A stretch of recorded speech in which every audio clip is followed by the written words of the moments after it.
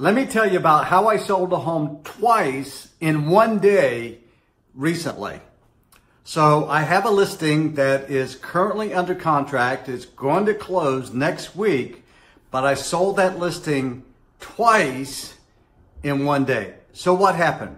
So we put the property on the market at a sharp price, attractive home, and right away we had a number of showings on the first day, and by day number 2, we had an above full price offer on the home, and we executed that contract.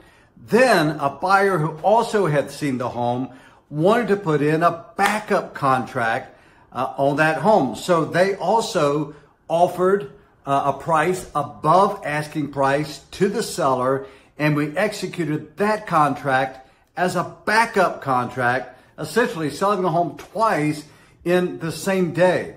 Well, what does that mean anyway? What is a backup contract and how does that work? So let's call contract number 1 first position, and the backup contract second position. So what happens, as long as everything works out fine for the buyer in first position, they close, they own the home, the backup contract goes away.